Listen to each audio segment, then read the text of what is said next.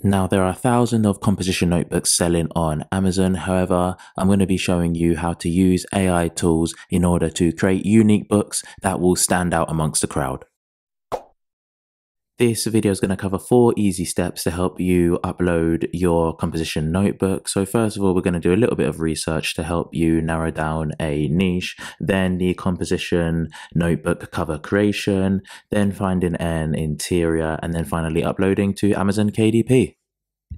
So for research, it's important that you create what people are looking for and you also validate your idea. And for research, I mainly use Amazon using 2 free tools. And the first is AMZ Suggestion Expander. And this is going to give you a lot more keywords so you know exactly what people are searching for. And the second is Self-Publishing Titans. And this is going to give us more specific numerical data so that we can validate that idea. Now we're going to go to the search bar and type in the specific book that we want to create, which is just composition notebooks. And then the AMZ expander is going to give us a lot of the words that people are searching for. So you're going to be able to get so many different kind of ideas about books to create. And what you want to do is click on any that interest you. So in this instance, we're going to go with composition notebooks aesthetic.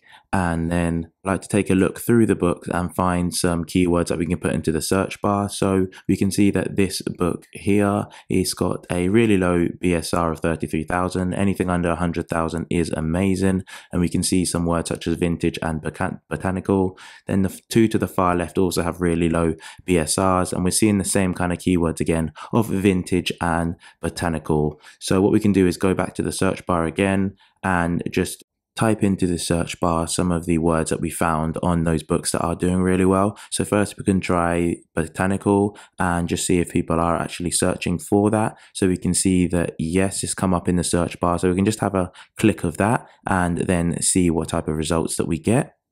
And we have a much lower search result, 855, so there's less books to compete with, and we've got more chance of getting on that first page and getting a sale. So we can see that this first book here has a really low BSR of 47,000, but they're also running ads as well, but we can get an idea from that. They've kind of got a lunar moth butterfly idea, so that's something that we might want to think about and note down. Then if we have a look at this next book, it hasn't made any sales yet, so we're not going to look at that. But this third book, again with a really low BSR of 37,000, and it's just a vintage botanical illustration, so it's kind of a floral design that we can again think about. And this third book is the same book as the first. Then if we take a look at the fourth book as well, still has a good BSR of roughly 250,000, and it's just antique wild plants. Then the fourth book, that's not a low content book, so we can skip through that. And then this fifth book here has a BSR of over 1 million. They've created a red poison mushroom cover, which isn't getting too many sales. Then this next book here, it's got a BSR of 450,000. I've gone with a fruit and flowers, so something we want to take a note of. We've got another mushroom vintage botanical illustration here, and that has a BSR of 45,000. And the book after also has a really good BSR of 33,000 based on bees. And I'm noticing quite a few of these books are by the same author, CC Wanderer. And this author has created a lot of quality books in this niche and could possibly be running maybe lottery ads in order to get more traffic to these books. So that might be something that you want to think about when creating your composition notebooks. And I've done a video on these very low cost ads that are going to get a bit more traffic to your composition notebooks, because it is quite a competitive niche and it can be challenging to get into. But we found an in-demand niche, so what we need to start doing is creating the cover and the interior. So for the second part, for the composition notebook cover creation, we're going to be using an AI tool called Midjourney, and you can take a look at some of the vintage botanical designs that I've been working on. You can see the level of detail and high quality that Midjourney is able to create. And just scrolling through, you can see the various designs. On the far left, you've got a floral. Next to that, we've got blue butterflies, more butterflies there, and then moth to the far right hand side. Then we've got some more floral designs and moth designs. To the far left, you've got a bee design, and followed by more botanical sample designs for you to take a look at. So it's just about learning the right type of prompts to type in order to get the design that you want. In this video, I'm not going to go through all the basics of Midjourney. I've already done that in a previous video, but if you got a paid subscription, then you're going to get your own bot rather than being in one of the newbie rooms, which can get a bit messy. So you can take a look at some of the prompts that I've already done, and this will give you a good idea how to get started with your own designs. So you can see that for these 4 images, the prompt that I have put in is vintage botanical illustrations. I put floral, I put pattern, then I put -- AR, which is just aspect ratio 2 and then 3. And this just gives us a more portrait design rather than the rectangle that it usually provides us with, which is a lot more useful for the books that we'll be creating. So you've got a few options below. U1, 2, 3, and 4 is just to upscale any of the images that you do like. And then V1, 2, 3, and 4 is just to create variations of any of those images that again you like, but you just want some slight changes. So we have upscaled number 3, and it has come out with a nice floral design. Now, if you want to start creating your own prompts and designs, then you're going to need to come to the bottom and put /imagine. Then it's going to allow us to start typing in our own prompt. So if we're going to follow the designs that I've created, just make sure that you put in vintage botanical illustrations, comma, and then let's say we wanted to do something on butterflies or pink butterflies, then we put pattern, and then we put aspect ratio 2 and 3. Then I've sped it up a little bit, so it's already created the designs. And if you like any in particular, let's go with we like number 1. Then all you need to do is click to upscale number 1, and then it's going to create a high resolution image in which you can choose to download it. But in order to download it, what you're going to need to do is go over to where it says web and click on that, and then just make sure you click yep. And then it's going to take us to a page where we can save and download this design. Now, what you can do if you are struggling for ideas or prompts is just to scroll further down the page where we're going to see a section where it allows you to explore related designs. Then all you can do is just hover over and take a look at the prompts that other people have used to type in order to get the design that's been created.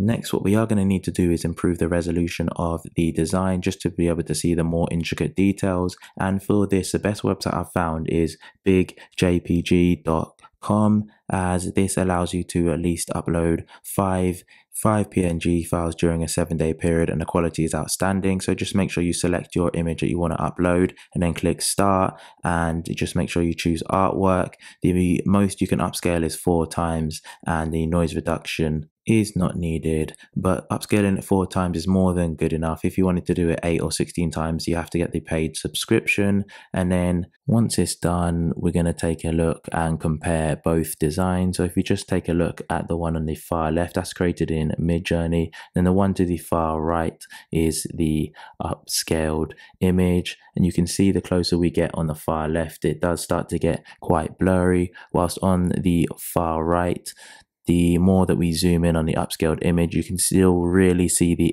intricate details really clearly. And that's the importance of upscaling this design, just so that when you do enlarge it in Canva, your cover, that you still are able to see the intricate designs and details. Now, if you're like me and you create a lot of designs on Midjourney to sell on Amazon and other marketplaces, then you are going to need an upscaling tool. And this is the cheapest I found so far. So even for the $6, you get to upload over 500 files each month over a 2-month period. You've got a standard offer for 6 months, which is $12, and you get to upload over 1,000 files each month. And finally, the premium, which is for a duration of 12 months, only $22, and each month you get to upscale over 2,000 files. So once the files have been upscaled, we're going to need to go over to KDP cover calculator, and then enter all our information in order to get the correct dimensions for the cover. So we know it's paperback, black and white paper, left to right. We know that the book's inches, and the interior trim size is 7.5 by 9.25. Then finally, the page count I usually go for is 120 pages. Then we just need to calculate the dimensions. Then it's going to give us all the information in order to get our cover size correct. So for the full cover, we know that it's 15.52 by 9.5. And then what we can do is just go over to Canva in order to create our cover, because it's free and everyone's able to have access to it. So in Canva, to start creating our cover, we're going to need to go to the top right hand corner and click create a design. And then we're going to need to put in the dimensions that we know from KDP cover calculator, which is 15.52 by 9.5, and click create a new design. So then it's going to come up with a blank page. I've already created some covers, so all you need to do is create the spine first of all, which is pretty easy to do, and all you need to do is go to elements and find a square, and then you can stretch it out so that it becomes a spine. And I've kind of matched it with leaves so that it just looks really nice. Then the next part is just you need to upload the designs, and then you put it on one side and then just flip it over onto the other side. Then add some text, and you can do that using the far left, and then just put down the word composition notebook. Then all you need is 3 lines below that, so somebody can maybe write their name, class, or whatever they want in that section. And then you can also see I've created another cover using the B designs in Midjourney, which look really good as well. And once you do have this template, then the covers are interchangeable, so you can create quite a few different interesting covers. Now to download it, all we're going to need to do is go to the top right hand corner, click share, and then go over to download. Make sure that we put it down as a PDF print, and then select the specific cover that we want to download, and then make sure that it's CMYK best for printing. You will have to have the Canva Pro subscription in order to download it in this way, but you can try it free for 30 days and cancel at any time.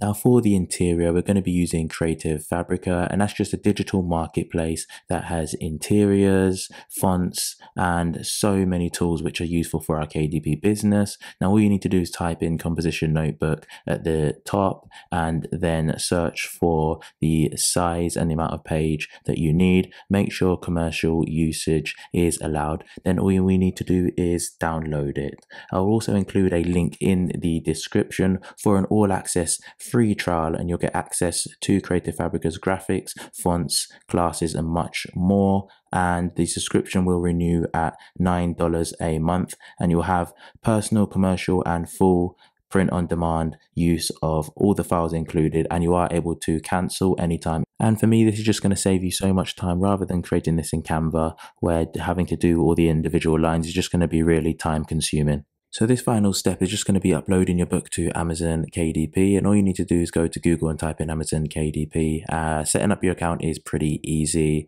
and then once you've done all of that, you'll find this page, and then you just need to click the create button and then create paperback. That's what we'll be focusing on today. The first thing we're going to need to do is choose a title, which is just composition notebook, then subtitle, including all the important keywords that's going to help our book rank, and just make sure that we're not keyword stuffing. Then after this, you just need to choose your author name, choose something that's unique.